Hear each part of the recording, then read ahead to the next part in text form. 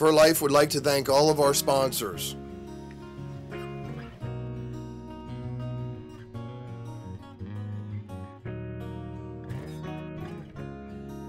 Mountain View Guide Service, J3 Outdoors, Lennon's Lures,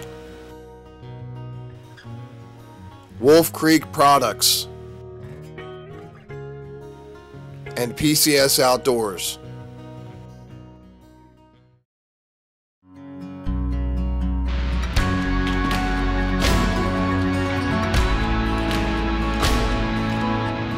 The Hague Spring Clip by J3 Outdoors. Simple, fast, efficient. It's here, the most innovative field dressing kit ever, developed by Raptor Razor. Its huge ergonomically designed hook on the Mako cuts quick with precision. The big game skinner cuts through the toughest of places, saves you time in the field. Each kit comes with multiple blades, completely interchangeable. It's like no other knife made. For the full line of accessories, go to our website, www.raptorrazor.com. That's www.raptorrazor.com. Fur Life proudly welcomes Kitchell's Lures and Scents. PCS Outdoors is America's best fishing, hunting, and trapping outlet, located in Oscoda, Michigan. They offer a full line of hunting, fishing, and trapping supplies, as well as tanned fur garments and products. PCS Outdoors carries an impressive line of hunting and trapping lures and scents, including Lennon's Lures. For all your hunting, fishing, and trapping needs, please check out PCSOutdoors.com. Hey, welcome back to Fur Life TV. I'm your host, Bryan Flowers. This week, I'm with Jason Leakway, Jason and Holly Leakway, Leakway Trapping Supplies and Taxidermy. Jason, nice seeing you again, buddy. Yeah, you too. Season's wound down, you know, turkey season's in effect. We're here at the shop. He's gonna demonstrate how we put up a fox, so these guys can maybe learn something and, you know, get the best money for your efforts. So yeah, just explain what you're doing and why you're doing it. And all right.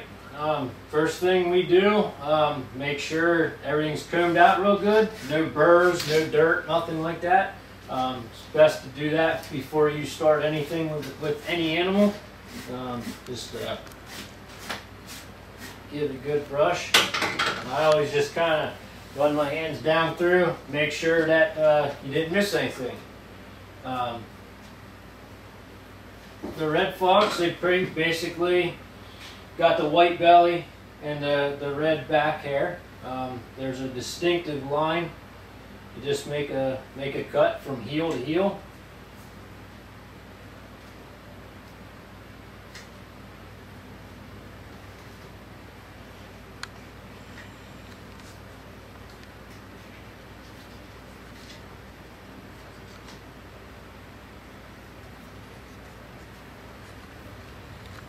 Heel to heel, and then I come down maybe 2.5, 3 inches on the tail. Start my cut. Go on either side of the vent and right up to that first cut that I made. the money cut. Basically.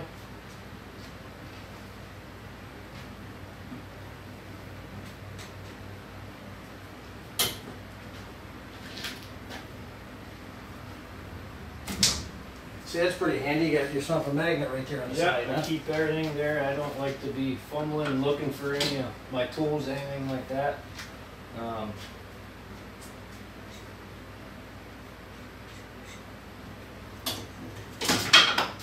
And they fall.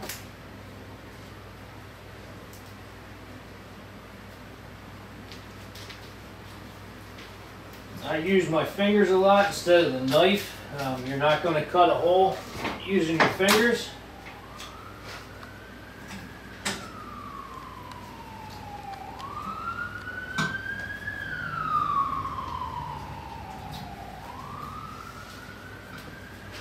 So basically I got a Y cut in there. Before I go any further, the first thing I do is start on the front leg, right about the heel. work my way right up to that elbow. It's a relief cut. It'll help you, save you a lot of headaches later. You'll see when I get down that far on this fox. And I just, here again, put my knife down. You don't want any holes.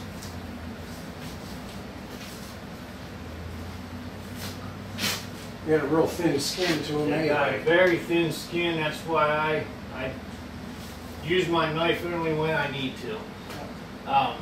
Get down here to the tail. You can just push your thumb right through, open that up. You know, work it right down. Like I said, I started my cut right here, about 2.5, 3 inches down. Just a simple tail puller. I use a heavy-duty aluminum one. The plastic ones work, but I wear them out. A lot of guys have problems with that tail. When I go on there, I push with that hand, pull with that hand, and I very rarely do I ever pop the tip of the tail off. Just open that up. That's really important to open that up. If you don't, it will not dry. It'll rot. It'll slip. It'll slip. Yep. The air can't get to it. And that's pretty much open one up. And then, like I said, my knife stays there till I get down here to the head. And I just grab and pull.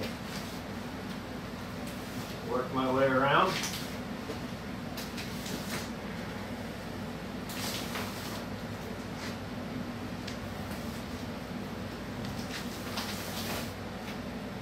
And I'm down here to the front shoulders.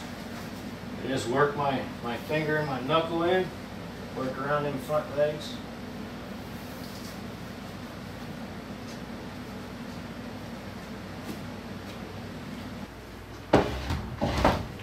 Like I said, it's just a regular 6-inch hardwood beam, nothing special. It's the same thing that we sell and pretty much every other trapping supply dealer sells.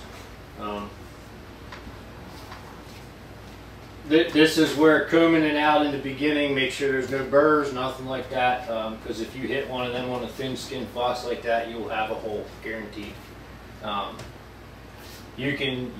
Some guys flesh these with a knife. They just pull the big fat off, cut them. I flesh everything on the beam with a fleshing knife. It's just quicker, easier for me. You can get away with the cheaper knives. There's nothing wrong with that. The wooden handle 12-inch knife. You really don't need the sharp edge for a red fox ever. I use a little bit better quality knife just because we're fleshing foxes, coon, coyotes, everything else. I use this for deer, bear, beaver, pretty much everything. But you don't have to do a whole lot on a red fox. You want to mainly take the big stuff off of it is what you're looking at. I just start right behind the ears, just work my way down.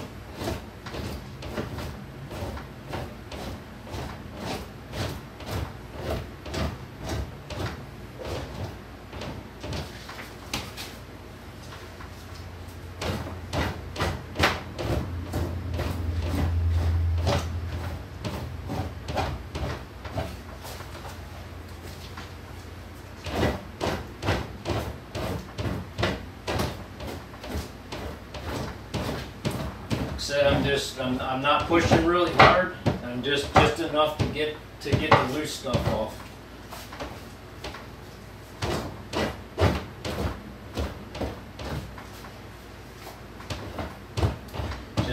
This fox was shot, so anywhere that you do have a bullet hole, you want to be a little more careful around it.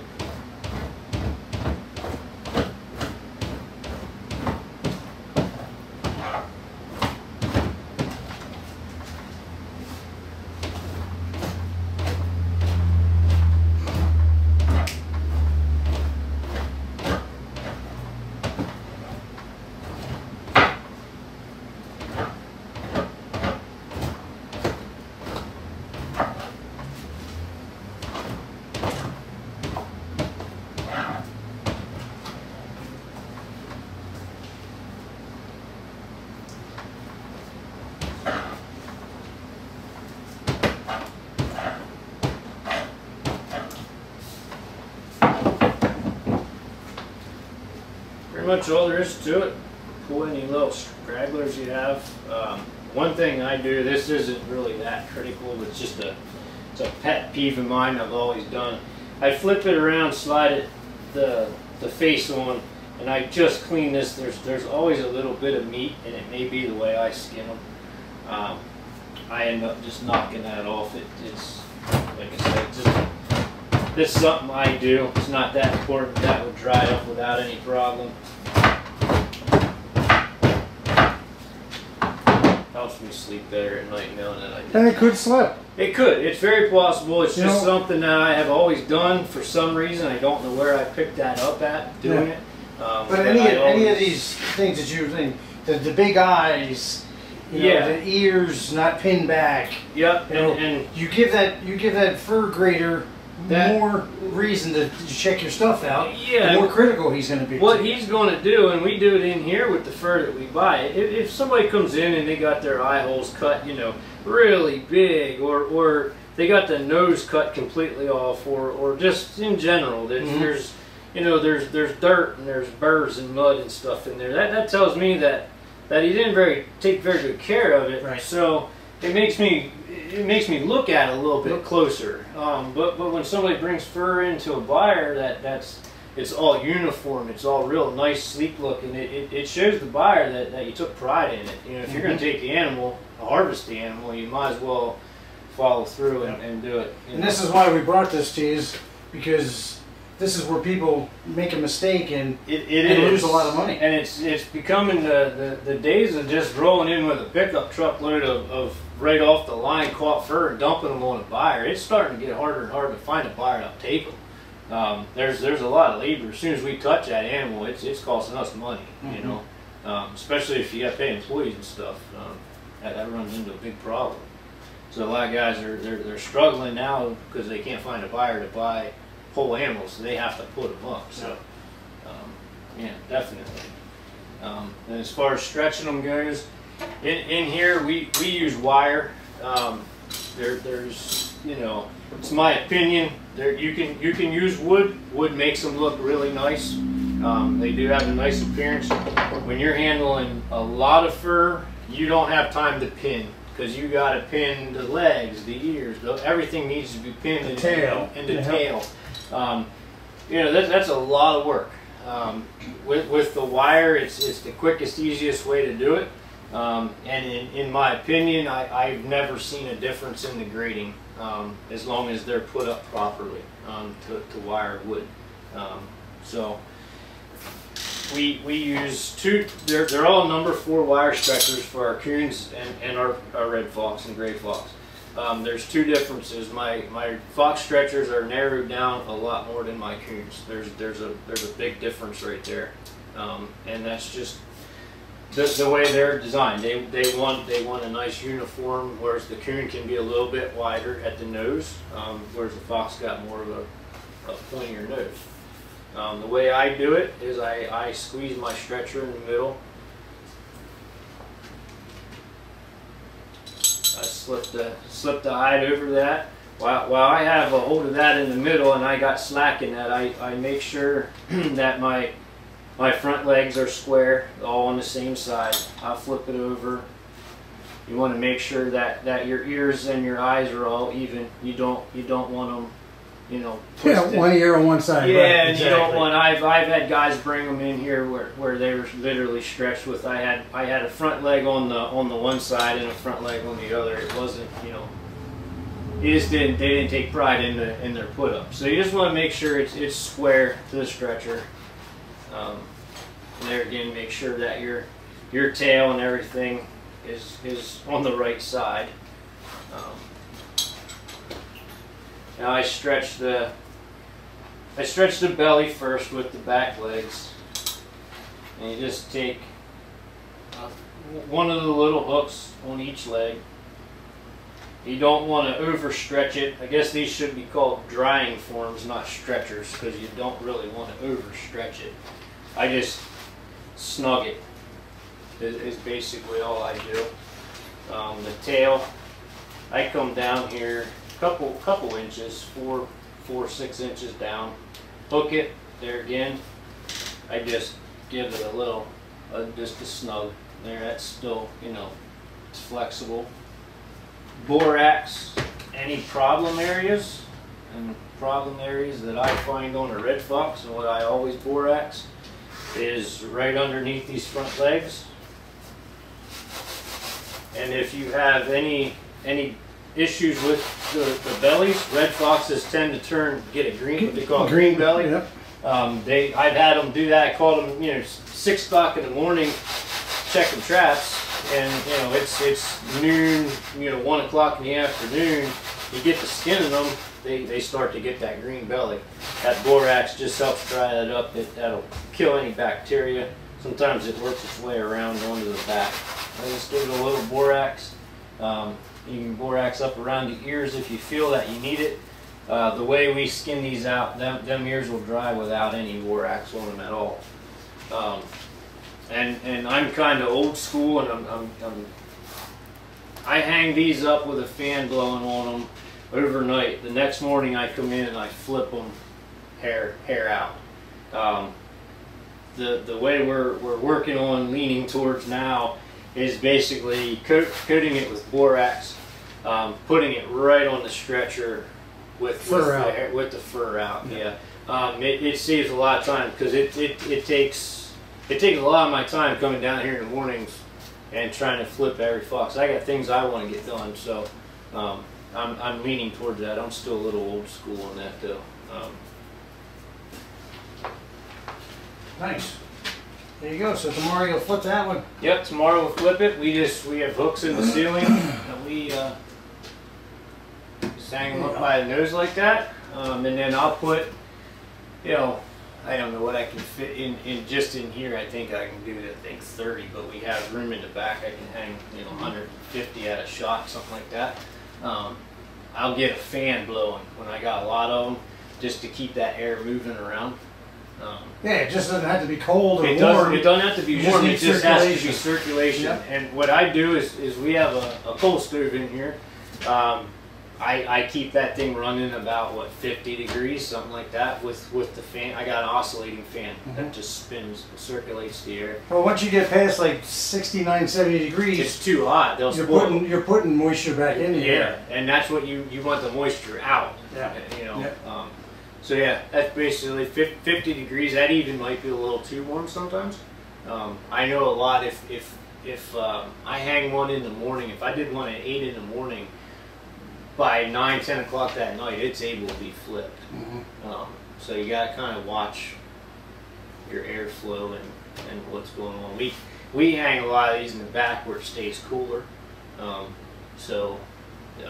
Mainly if customers want them tanned, I don't flip them. I let them just like that, because they got to flip them to the leather side at the tanner anyway. I'll hang our tan fur out here because it dries faster, just because it's warmer. And I don't have to worry about not being able to get it flipped. If you do get one that's a little too dry for you to get it flipped without tearing, you can wrap it in a damp towel, 15, 20 minutes maybe, something like that. Softens it up just enough to get them flipped. Just to rehydrate it just enough. What you want is you want it to kind of be tacky. You don't want it to be slimy, and to flip it just to where it starts to get that crinkly sound to it almost. And then, you know, we'll just say this one was ready to be flipped. What I do on these wire stretchers, you can't do this on wood. I flip that nose over, and I give it a tug like that. Now I actually grab the hind legs and I roll it. Now, of course, it'd be a lot stiffer, you know what I mean? But and then I basically just flip it straight back on.